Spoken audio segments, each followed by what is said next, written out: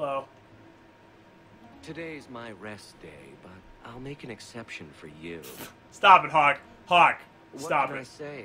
Why work if you're not working hard? Jethann, have you seen... I was just like, I'm not even looking. I'm not even a part of this conversation. Just like, nope. Nope. I hear she finally left her No. husband. Good for her. I just wish she'd said goodbye. I fucking hate you. I hate everything about your fucking soul. Do you think it's possible she's in trouble? Do you think Nanette has come to harm? I hope not. Everyone loves Nanette. Sometimes twice a night. Stop! Ghislaine's the only one who might hurt her, and he doesn't have the balls for it. Has he talked to you at all?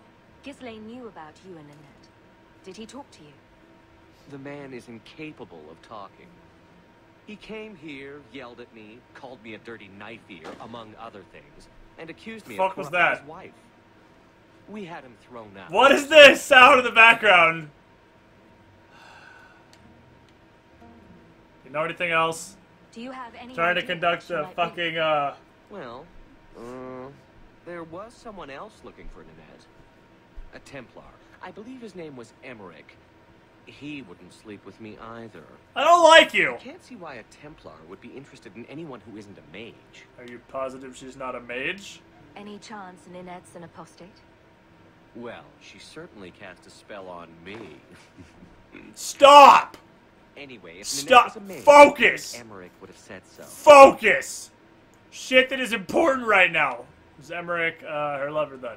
Someone else Nanette spent special alone time Don't with. fucking joke with him! She Stop! always liked men in uniform. You could ask him yourself. Emmerich said he'd continue his investigation in Darktown. You could see if he's still there. Thank you. And if you find Nanette, tell No! her to drop by and see me sometime. No, we're done talking. Not ever.